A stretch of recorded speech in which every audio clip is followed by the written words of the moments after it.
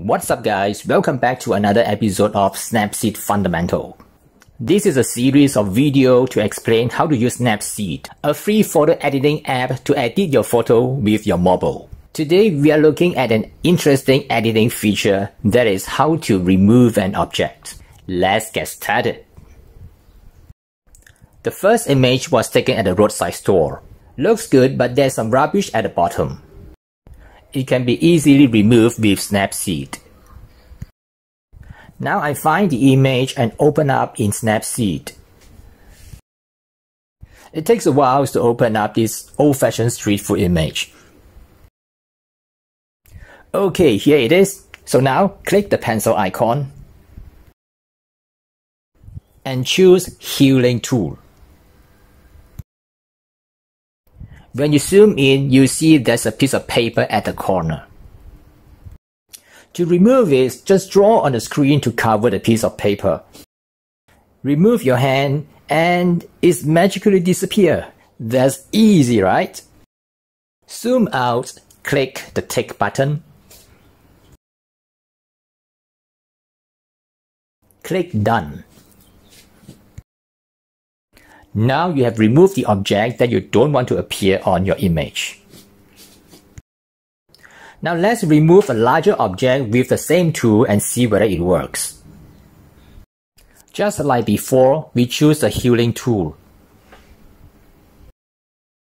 Zoom in and start to draw on the object that I want to remove.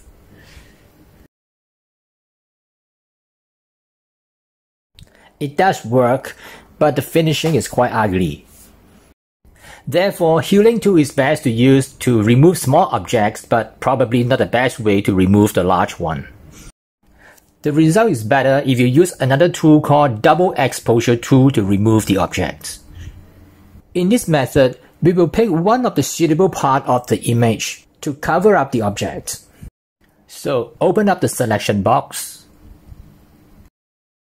Click Double Exposure.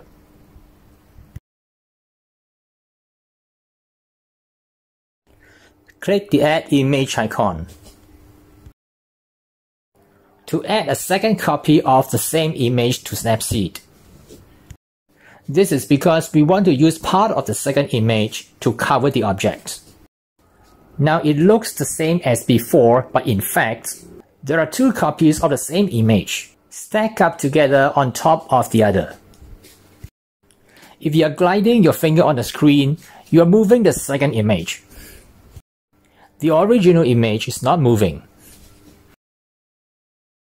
So now I move the second image so that the water of the second image is now covered the man and the boat of the first image that I want to remove.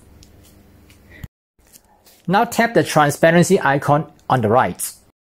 If you glide to the left, the second image is totally transparent and it disappears. If you glide to the right, the second image is no longer transparent and it is 100% solid. The original image is now totally black, but it doesn't matter, don't worry.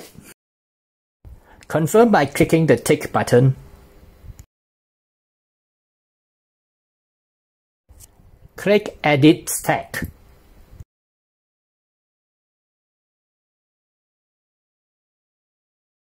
View Edits. Choose Double Exposure and then click the center icon. What you see now is still the original image with the object that you want to remove. Now make sure the double exposure is now at 100%. You can adjust it by using the up and down arrows. Zoom into the object. Draw on the object that you want to remove. By doing so, you are applying the seawater part of the second image that you have chosen. Put it on top of the object that you want to remove to cover it up. Now mostly you still see the original image. With a little portion of the second image. There's the seawater of the second image that you have chosen. Cover right on top of the man and the boat. Since we are using part of the sea of the second image, the color can be slightly different. You can make some adjustment to smoothen the color. If double exposure is at 100%, you are seeing the second image totally. If you set it at 0, then your original one will appear fully. Play around the setting to smoothen out the differences. Before we save the image, we can do a little more adjustment. This can be done by using the brush tool. You can refer to another videos about brush tool, which I will leave the link below. This time I will choose the dodge and burn option. You can darken certain part by setting the dodge and burn to negative,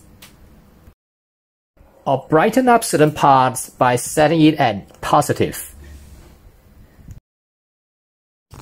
Once you are satisfied with the result, click the tick button.